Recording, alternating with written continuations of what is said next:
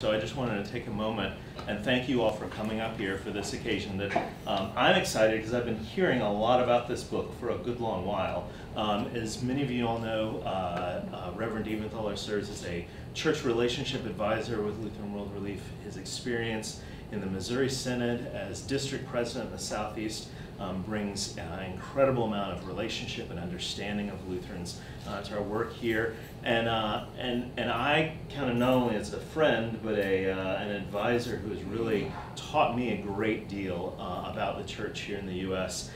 This work that he's going to share with us, I think, is going to bring to light some great teachings of the church that help us understand how Lutherans and how all followers of Christ engage the world in their faith. And so I'm really excited to have Reverend Dr. John Eventhaler sharing his work here with us. So thank you so much. Yeah, thank you, Chan.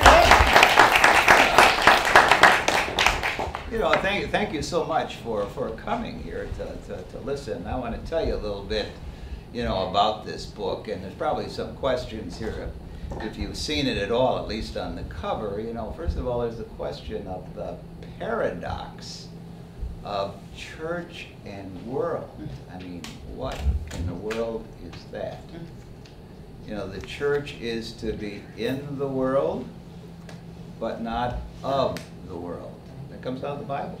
Jesus talks about that. So being in, but not of, that's a paradox. Two seemingly contradictory ideas, both of which are true.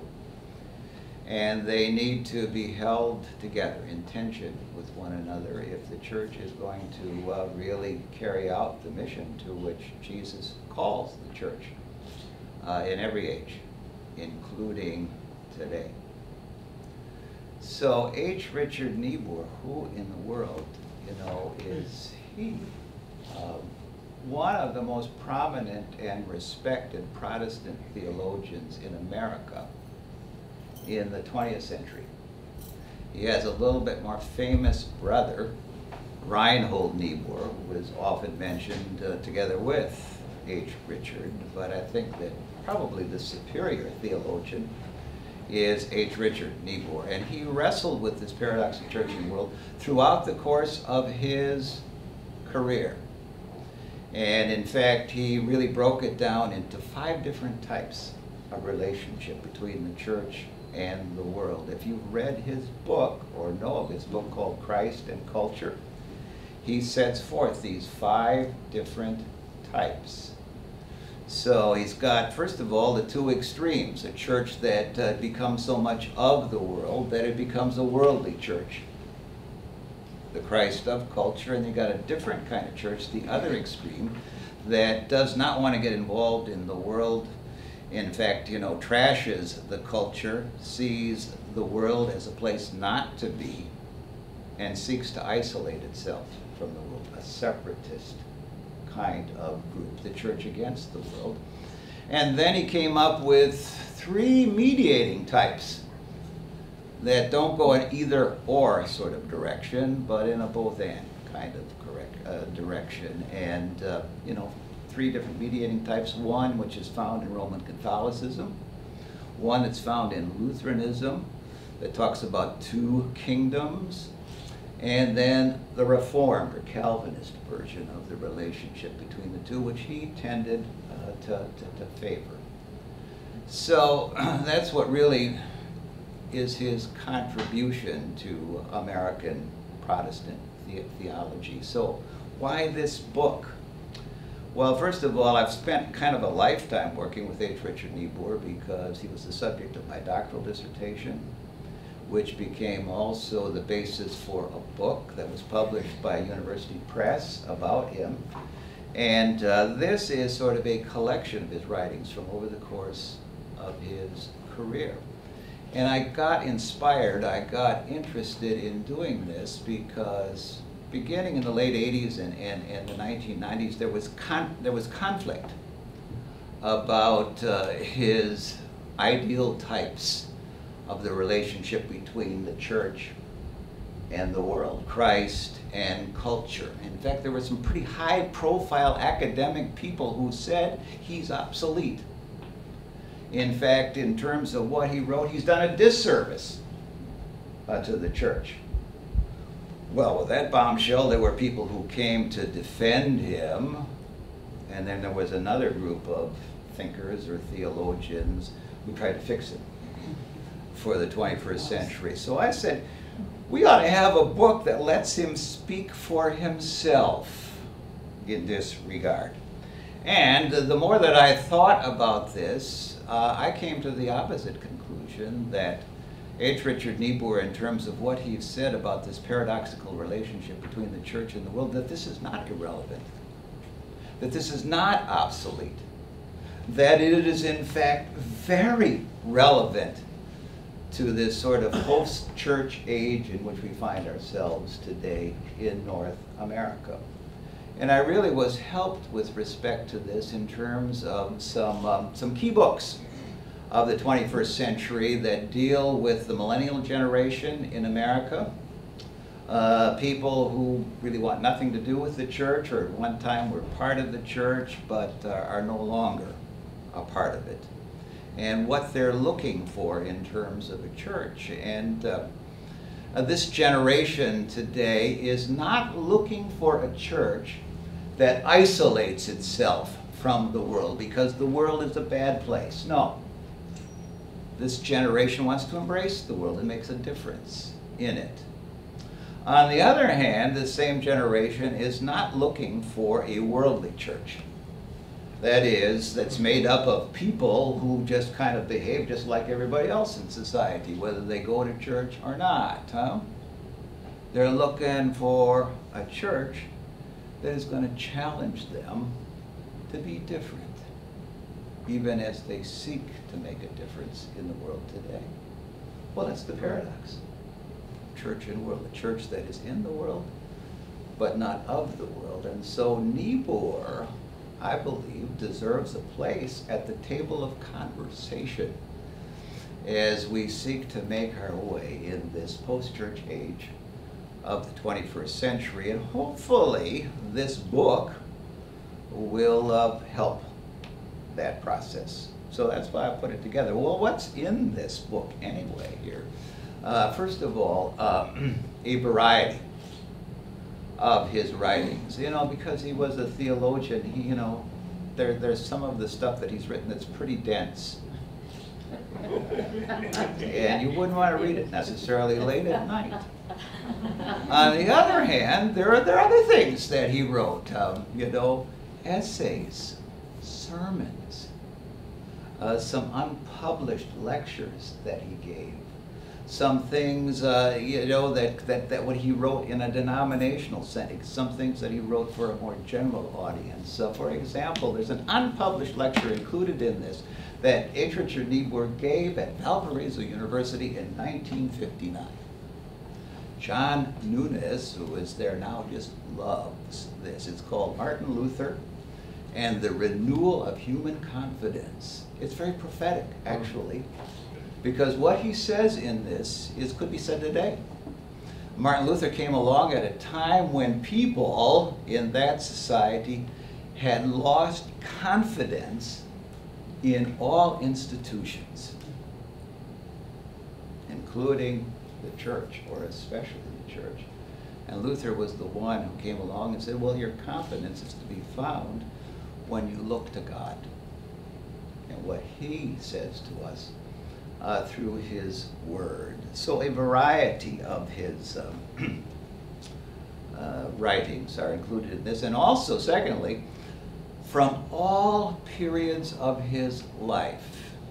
People who have studied Niebuhr, they ignore the early part of his life. First part of his life, he was in his own denomination, as teaching at the seminary, the president of one of its colleges, the Evangelical Synod of North America. It's the United Church of Christ today. And then he went on and spent, about 30 years altogether at Yale University at the Divinity School. People tend to ignore the early part of his career. I give a lot of attention to it in this book. And things that he wrote with respect, the insights that he gained with respect to the relationship of the church to the world are very existential. In other words, they came forth in response to things that were happening in his own time, both at home and abroad. And he lived through kind of an interesting and challenging time. The Roaring Twenties, the Great Depression years, and World War II, and its aftermath as well. So just to give you maybe just one example of what he said in light of what was going on in the world around him. World War II. You know, what was the church to do with this conflict that involved the whole world? The United States at war in the Pacific and in Europe as well. And Niebuhr spoke kind of like Abraham Lincoln, saying that the role of the church in all of this is not to look for signs and confirmation somehow that God is on our side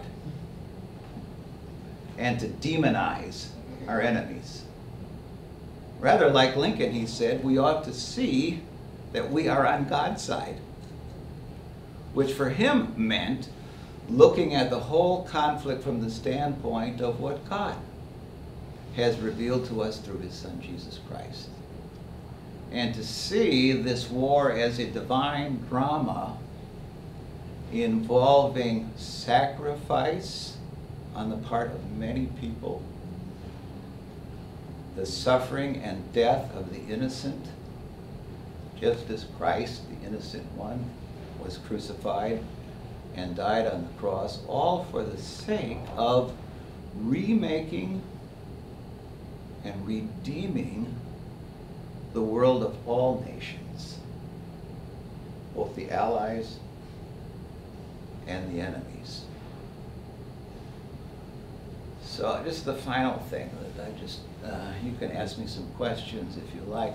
I want to say, how does this relate to the work of Lutheran World Relief? And a couple things. First of all, Niebuhr helped me, I think it helped a lot of people to see that God is at work in this whole wide world of ours. Through Jesus and the commitment that he made, that God made through Jesus to come here from heaven to earth, to live here, to die here, to rise again. God is saying that he's at work in this whole wide world, and that the direction in which things are moving, the trajectory that we're on, it may not look like it at times, is redemptive. And therefore, God is using all manner of people, secular as well as religious, in order to accomplish his redemptive purposes. And this is LWR. You know, we're ready to partner with anyone, you know, secular or religious, in order that that partner might help us accomplish what we are after redemptively in this world. Namely, to help people get out of poverty and to alleviate the suffering and to combat the injustice that so often comes with an impoverished way of life. We call that accompaniment and working with partners. And I believe that this is a model for the 21st century church in North America, including the Lutheran Church. We're living in a post-church time. Years ago, when it was Christendom, the church time, the church could sit back and wait for people to come to the church, come to church. And this is where their faith would be activated. This is where their faith would be strengthened. And this is still true to some extent. The only problem is that less people are coming to the church. So the better strategy for the church in this day and age is to go where the people are. Because there are a lot of people out there who are secular, who are non-church goers, or who are turned off by the church, who are seeking to make a difference in the world, in one place or another, or one way or another. So may not the better strategy for the church to be, rather than waiting for people to come, but to go where these people are and to join forces with them where they are in seeking to make a difference in the community and in the world. And it is through that kind of connection that people can perhaps begin to see that there is a reason to be part of the church in this day and time. So, and I've said this to Daniel many times, is that one of the reasons that I'm here at Lutheran World Relief is because I believe in the mission of LWR. The mission, and I say this wherever I go, is the mission of LWR isn't just aimed at people who are the victims of some international disaster or people who are living in poverty. It certainly is that, but it's not just that. The object of our mission is also the church here at home, particularly you as Lutherans, because through what we do and the model that we present, we have an opportunity to breathe some new life into the church right here in this country, the church of which I am a part. So that's what I have to share with you about this book. And maybe you have a question or two about it. I don't know.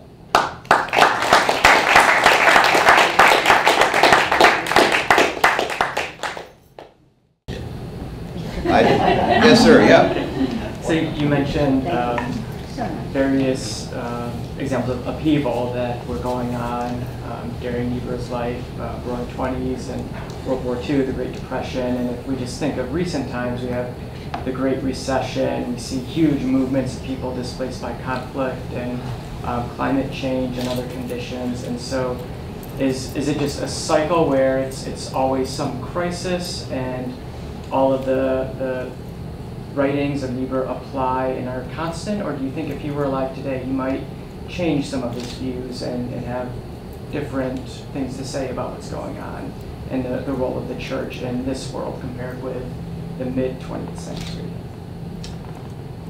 Well, I think the short answer to the question is I think he would say much the same thing.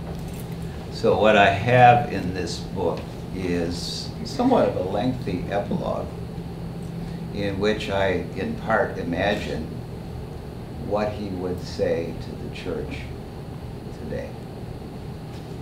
So, yeah, and it's not just in terms of there being some kind of a major crisis, although we seem to go from one to another, at least in the 21st century. Look, think of what's going on right now in terms of the terrorist threat. But I think of him, like in terms of the 1920s, which was a more peaceful time.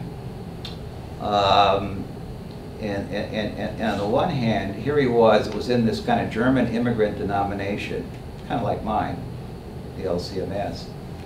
And he's seeking to push it into the mainstream of American life, to make a difference in American culture, rather than being an isolated German enclave of a church. And he embraces the social gospel. The gospel suggesting that God cares about and God helps people who can't really help themselves, or people who are disadvantaged, members of the working class, in that time. But at the same time, what's going on is that there is a rising middle class, people who are the beneficiaries of the Industrial Revolution in America. So there is electricity in every home. There's radio, telephones. People can drive their own cars. Believe it, there was a time. There's one that was not. That kind of thing, that this was available. And that you could go and you could experience mass entertainment. You could go to the movies, kind of thing. So this rising middle class that perverted the gospel and said, God helps those who help themselves. So if you go, you know, that's to become a worldly kind of church. You know, that's to fuse Christianity with middle class culture.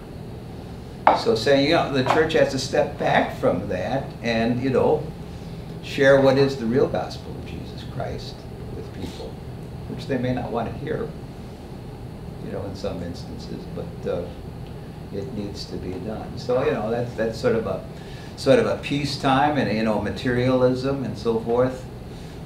You know, that's kind of the other side of life today.